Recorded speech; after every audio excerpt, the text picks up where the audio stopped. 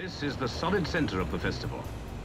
Design and craftsmanship and quality that go to make the fame of Britain's goods. The skills that made the British workman famous. The Festival of Britain in 1951 was extraordinary. It showed the way for modern design to be appreciated. We were all called industrial artists at that time, but the word designer really came out of the festival collection of us. And, you know, it was an extraordinary event for people in London, opened their eyes to what the future might hold. Centrepoint was a huge surprise. It was a great surprise to me because I had my offices and furniture showrooms in Hanway Place. So we saw this amazing construction going up. The exciting thing for young designers and architects was the construction method, all the segments fitting together and going up so quickly. It was the sort of thing that we all believed in and had never seen happening.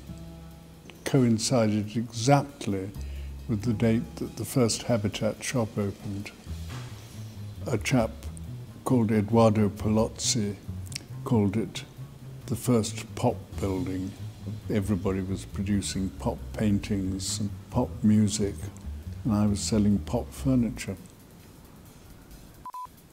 It fitted perfectly to what was at that time a big cultural change going on in London. You know, miniskirts, Habitat, music.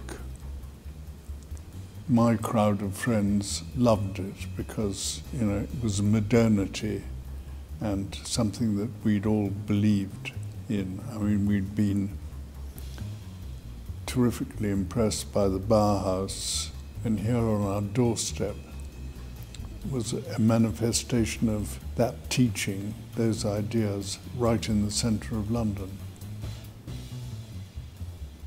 It's part of the war child in me that hates to see wastage things being smashed down when they can be refurbished and reused. I just like this business of being able to get life going again in existing structures. A symbol of the future, I think.